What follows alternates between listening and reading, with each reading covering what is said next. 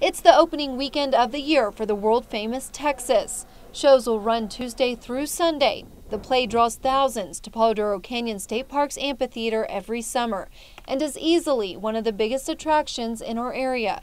And while you're there, you might also notice a few hundred bicyclists. 24 Hours in the Canyon kicked off tonight with the Hill Climb Challenge.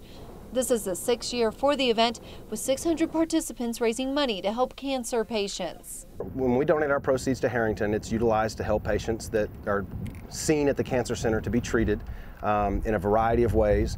It may be used to help pay for mammograms for ladies who don't have the insurance to cover a mammogram. It's a family affair with a kids ride kicking off at noon tomorrow. Palo Duro Canyon will be a large family this weekend.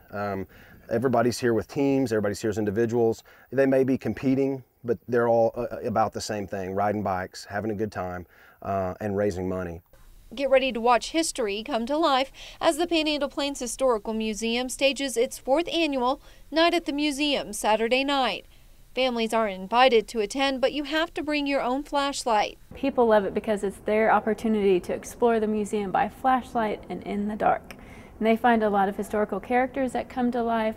The dinosaur even talks. We have the museum ghosts hanging around. So there's a lot of fun things to do while you're at the museum. Fun things for the whole family this weekend. Lindsey, Stiner, Pronews 7.